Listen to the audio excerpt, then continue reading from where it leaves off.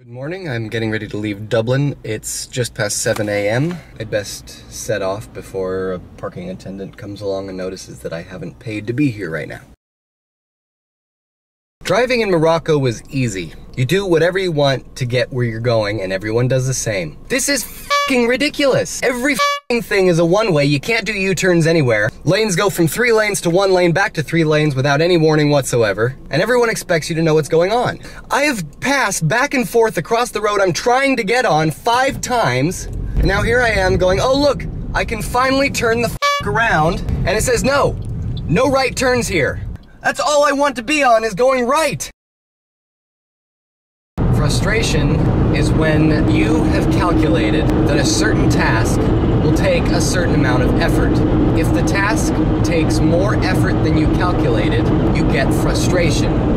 I'm a very efficient, calculated sort of person. So when I calculate a certain amount of effort and it takes more than that, I cannot get over it.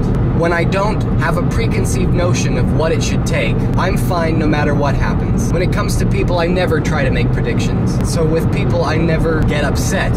But this is roads, GPS telling me where to go. And I did this all through Morocco. I've been doing this for a month now, and I have never had so many problems as I've had getting out of Dublin.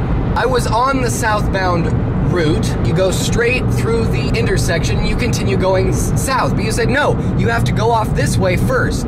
I go off this, no, recalculating. I wanted to stay on the road, you told me to leave it. People make mistakes. I forgive people.